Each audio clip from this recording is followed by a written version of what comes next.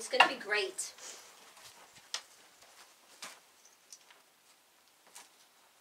Really, you're such a farm dog.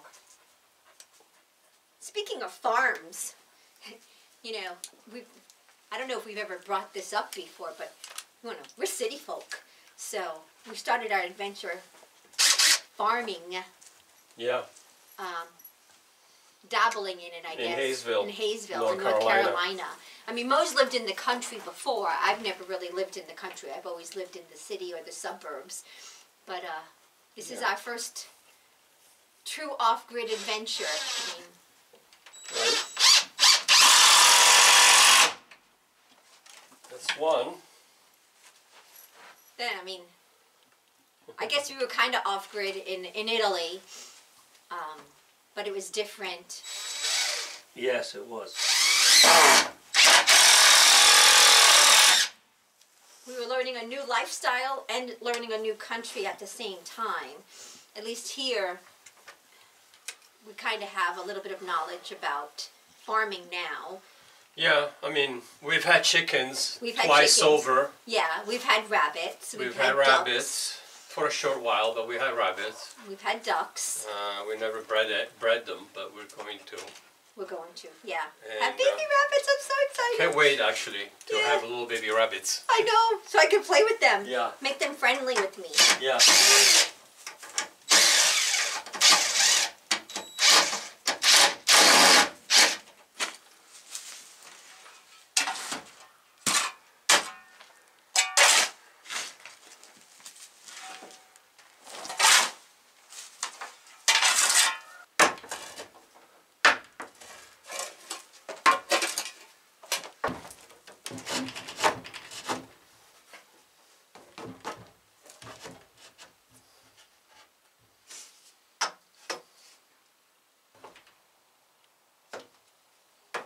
Level with that.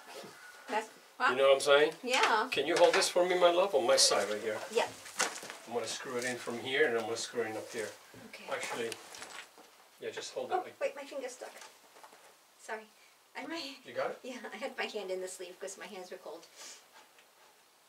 Okay. I think that's fine. Oh, look. Pretty level. A couple of screws. Just put one right here. Hold it.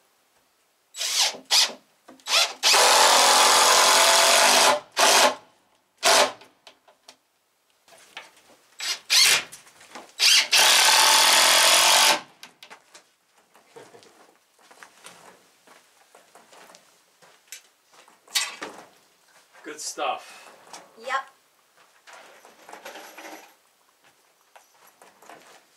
Every day, a new project, huh? One step closer, baby. One step closer. Every day a new project.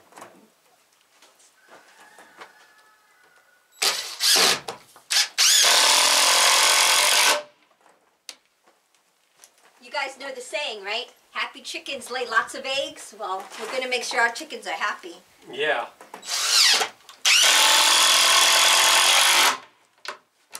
And they're already hiding the eggs in the nest. Like they don't Really? want me, like they don't want me to take them, which is a good sign because I think that means they might grow Brody. Right. Oh, That would be a good thing. Yeah. If they have, like, once we move them out here, they want to start hatching eggs. Yeah.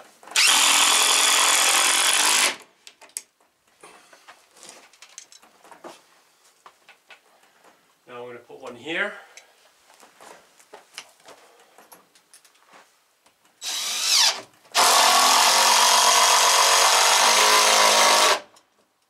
You want me to hold it? Yeah, you go on the other side. I want it to be level with this. Okay.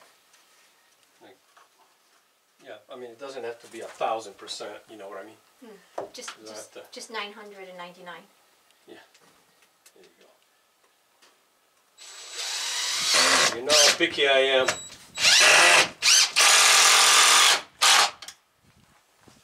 Okay. Yep.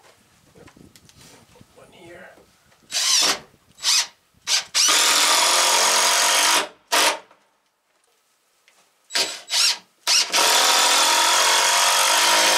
Yeah, we're just using scraps, whatever we have laying Whatever around. works.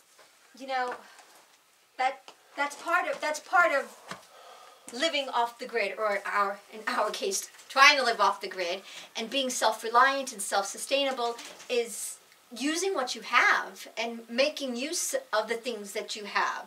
I mean, use, recycle, repurpose as much as you can, because you don't want to spend the money and go out and buy it unless you absolutely have to. Well, we just saw the Lowe's like a couple of days ago, a 2x4, this length, shorter than this, from here to here, like I think it was like 2 feet long? 2 feet long, 3 feet long, like almost $3. $3. One, the 8 footers or the 6 footers? It's not even 8 foot. It's like 80 inches. It's almost 7. Yeah, it's like shorter than 8 foot. Yeah. Was like almost $7. Yeah, almost $7, guys. It was insane, So make use with what we got. Especially with the prices of lumber these days. You know, you gotta. We improvise a lot on this channel. Yeah. Well, so it seems. It wasn't intended to be that way, but you know, hey. you do what you gotta do.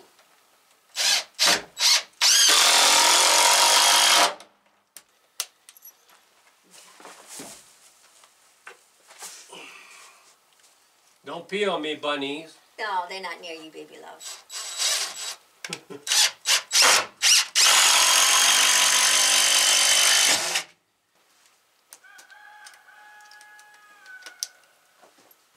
I love our roosters. They're pretty. We have pretty roosters, I think. Yeah.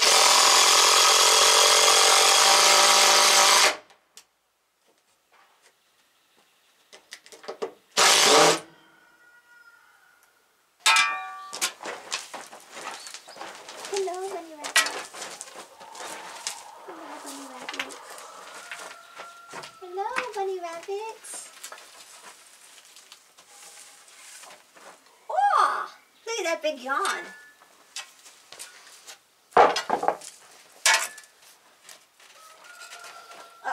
She's got a big bulge in the front of her neck. Yeah, that's her fat. The others don't have Because that. she's a different type of rabbit. If you look at the boy, he has He the has label it too. too. Oh, There's the rabbit. all right. Goes to show you how much I know about rabbits. Oh, little bunny rabbit. I love him so much. Cities lickers turn farmers. Off-grid life over 50. Yeah. Trying. Trying. We're trying. Trying. We can't afford it yet, the solar, but we will. Yeah, that's going to be our last step. But I'll be putting up some exterior solar lights later. Yeah. We have 2 of them that were sent to us by a subscriber. So thank you so much. They're going to come in so handy. Thank you so much. We'll show that a little bit later on. So yeah, that's awesome. Yeah, a little bit at a time. Thank you very much. A little bit at a time. A solar light here, a solar light there. You know. Gifts are always greatly appreciated. Yeah, it helps make our journey that much easier. So. Yeah. And the kind comments. And the progression faster. Yeah, and the kind comments are really appreciated as well.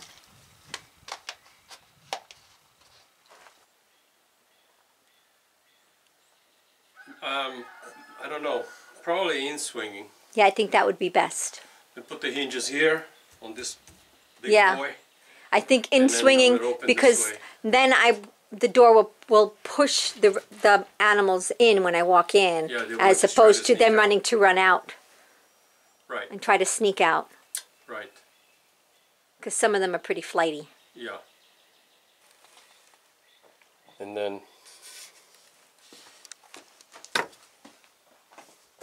it's very important to try and stay level with building anything, because if you start off crooked, your whole job turns out crooked. Yes.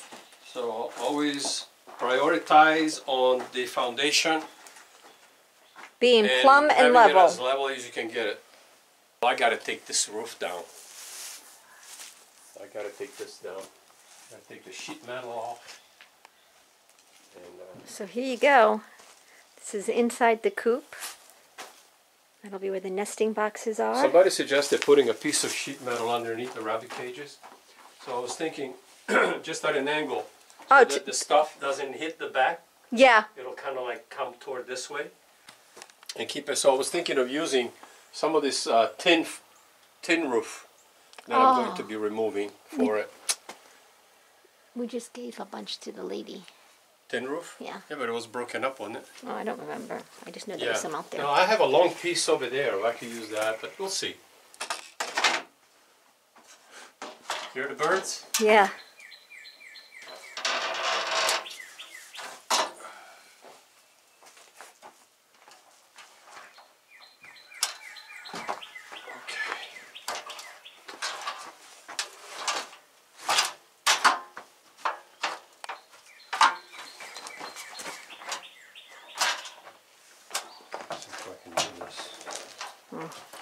I'll hold it.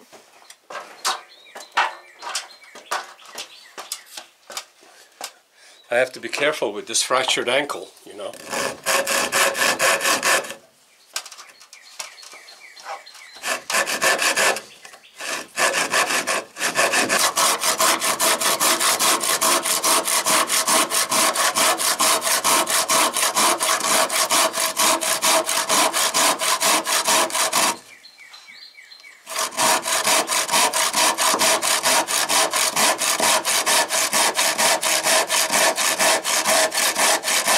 Going kind of fast. Yeah, by the time I go and set up the circular saw and bring the extension cord, I'm already done like 10 minutes ago. So I rather just, sometimes it's just easier just to use the hand saw. And this tool works really well. I mean, it's a good tool. It works great. There you go.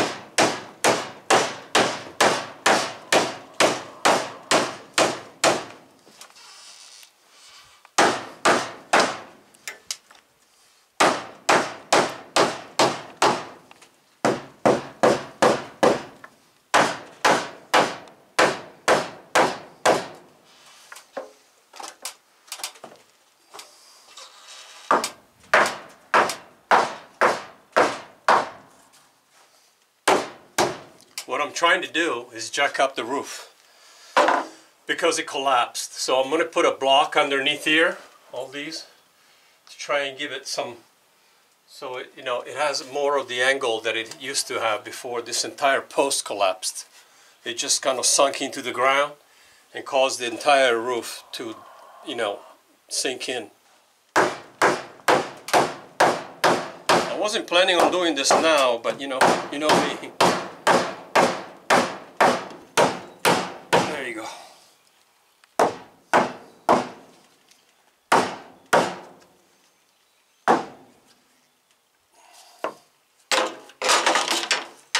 Get the drill, some screws. It helped. It went up. Mm-hmm.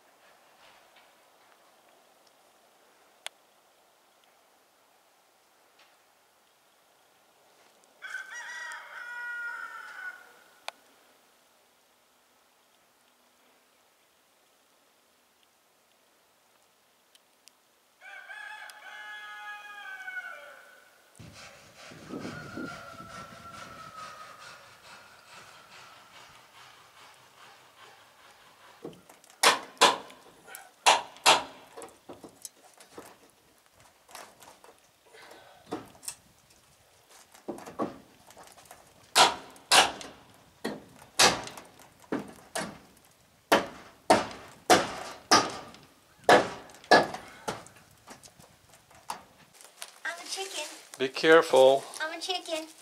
You're a chicken? I'm a chicken. Yes, you are. I'm a chicken. All right. It's going to be Let great. me show everybody what we did so far. We got the hay in the way, but that's okay. You get the idea. You got the opening right where Pink is standing for the door, future door. And then up there, I put the supports for the beam. It supports the beam, and at the same time, it's going to help me have a nailing base for the fencing, because that's what we're using up there, and because that's what we have. And then that's going to be the opening for them to get in and out. I'm going to have to, you know, fix all that, and then they're going to have a run going out to the back, so they'll be outside whenever they want to. And then we'll put a door that will go up and down, and that way we can close it at night, and then they'll be sealed in. I have a question for our subscribers. I like to name the homes that we make for our animals. The rabbits I'm going to call the Cottontail Condo for the girls, and for the boy it's going to be Bucky's Bachelor Box. But for the chickens, I'm torn between the Sunny Side Up Hen House, Breakfast is Served, or the Cluck Cluck Cafe. So let me know which ones you guys think. Or if they have any other ideas. Or if you have another suggestion, right, that I might love, I'd like you guys to leave it in the comments below. Appreciate it. Yeah. I got to take all this down. Yep. And I think I should do that. I think I should do that soon. Yeah. Before I put the pallets there, because then they're going to be in my way. way. So I'm going to go get the tall ladder so I can get up there and see if we can get all this down.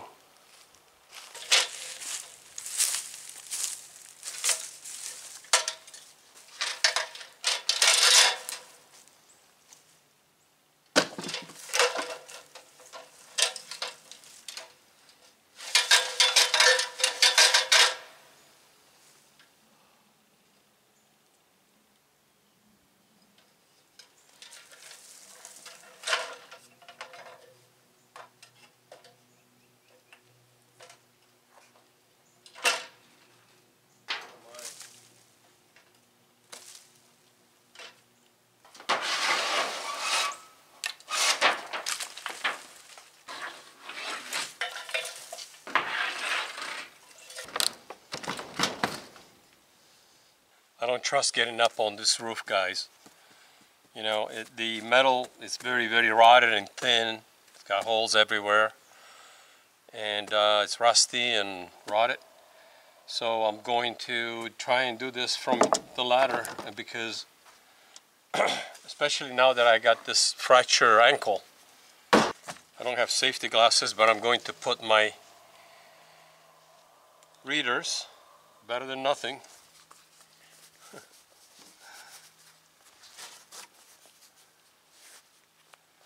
All right.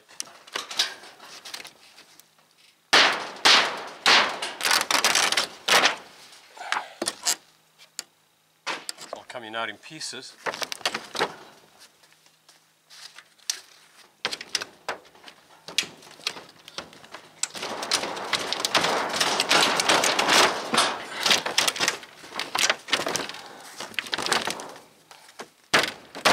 But yeah, pretty rotted.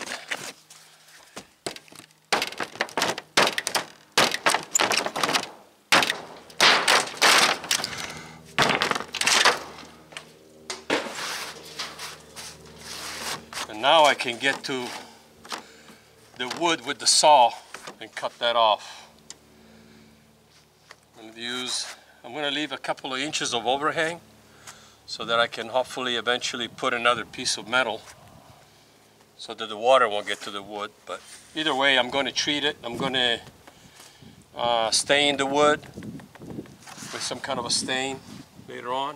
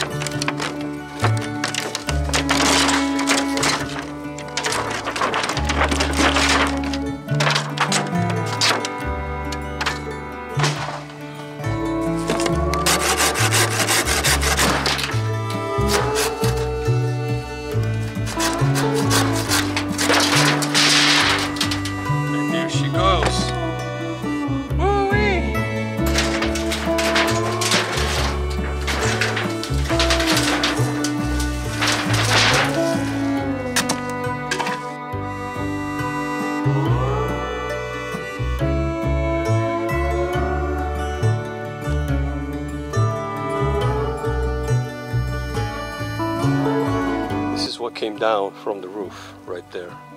Huge pile. Later on I'm going to trim all those limbs so that we don't have, hopefully, as much of an issue. I secured this.